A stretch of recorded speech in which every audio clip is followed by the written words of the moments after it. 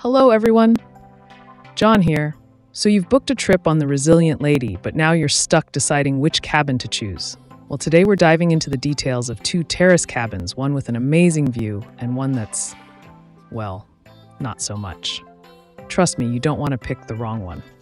But before we get started, make sure you hit that like button, share this video, and subscribe my channel for more video.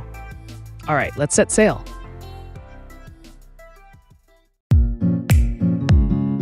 1. Pros and cons of Terrace Cabin 8062Z Limited View. All right, let's get down to business. First up, we've got Terrace Cabin 8062Z. Now, on paper, it sounds great. Decent location, all the usual amenities. But here's the kicker, the view. And I'm talking about a pretty big downside. As you can see, it's partially blocked by a lifeboat hanging right outside. So if you're looking to wake up to endless ocean views, this might be a bit of a buzzkill. But hey, it's not all bad.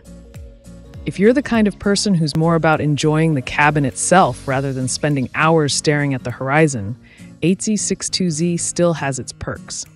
It's a quieter spot on the ship, and you're a bit more protected from wind and weather when you're chilling on the balcony.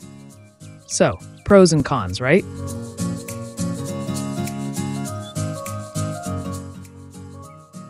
Two.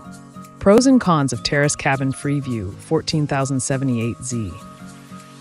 Now let's talk about Terrace Cabin 14078Z. This one's a whole different story. Check out that view. Totally unobstructed, just miles of beautiful ocean. Perfect for those sunrise coffee moments or sunset cocktails. If the view is a big deal for you, this is definitely the cabin to go for. Of course, nothing's perfect. 14078Z is in a slightly busier area of the ship, so you might hear more foot traffic or activities going on nearby. But if that doesn't bother you, the view more than makes up for it. Plus, being higher up, you're a little closer to the pool deck and other fun spots, which can be super convenient.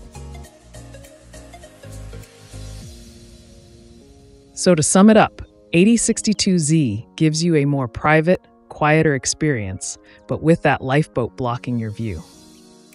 Meanwhile, 14078Z is all about those stunning, uninterrupted ocean views. Though it's in a livelier part of the ship, it really comes down to what matters more to you on your cruise, peace and quiet, or that perfect view. So which one are you leaning towards? Let me know in the comments. And remember, no matter which cabin you pick, you're still cruising on the Resilient Lady, which means an awesome vacation ahead. And hey, don't forget to like, subscribe, and hit that bell for more travel tips and insider info. Bye, and see you in the next video.